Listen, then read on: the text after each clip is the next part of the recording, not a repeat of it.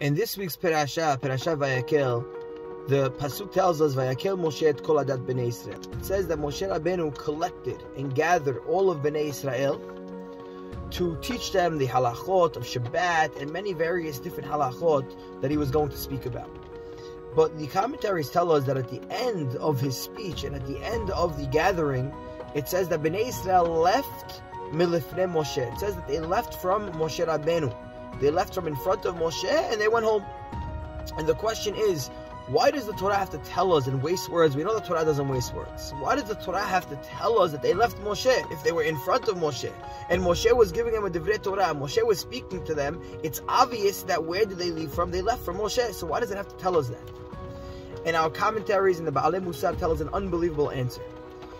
There are many times in our life we get inspired by many different people. Our rabbis, our teachers, our morot, our parents. And the question is, are we able to go out into the world and show people that we come from that school? We come from that household.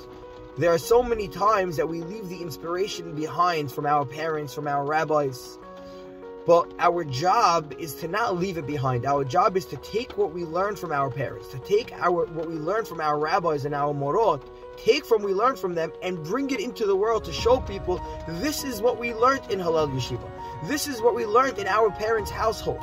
This is the ideals that we grew up with.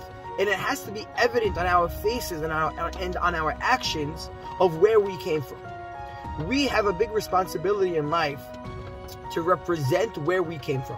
Bnei Israel, when it says that they left milifnei Moshe, they left from Moshe Rabbeinu, it means that they represented Moshe Rabbeinu. They represent what he taught them, and they were able. It was evident on their faces and on their actions that they learned from Moshe Rabbeinu, and they brought that into the world. That's a Kiddush Hashem. A Kiddush Hashem is when you learn from your rabbis, from your morot, from your parents, and you're able to use those what you were taught. You're able to use that in order for those actions that you do to be evident that you left from them. That's a big obligation and responsibility that we have.